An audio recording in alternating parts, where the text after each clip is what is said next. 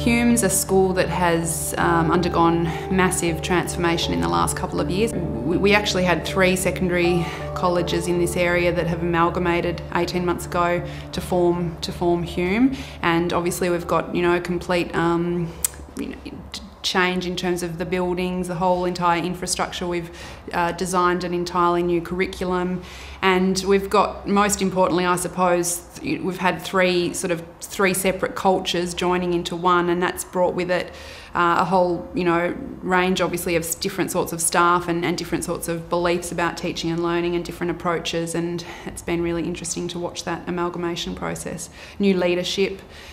AIZ has really supported us through this change process. It's really provided us with a structure and a whole series of processes that keep us focused on our core business of improving literacy and numeracy outcomes. We're a Phase 1 school, and this year we've really done a lot of reflection on how we began our involvement in AIZ last year, and we've refined our model for the rollout of the strategy.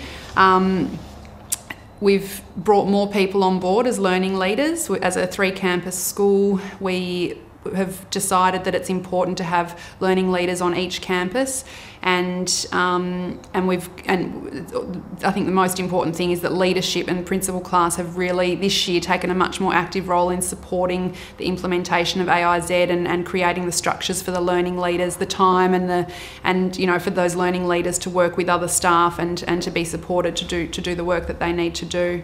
I suppose the AIZ has really made us focus on our data and made us recognise across the college that we can't improve our data and our student learning outcomes unless we improve teacher practice. And AIZ's provided us with the sort of professional development and the ongoing professional learning to actually achieve that change. And I think the impact that we can see already, which has come about directly as a result of our involvement with AIZ, is we've got teams of teachers collaborating, analysing data, reflecting and talking about teaching and learning, and then analysing the impact of their professional learning in terms of student learning outcomes.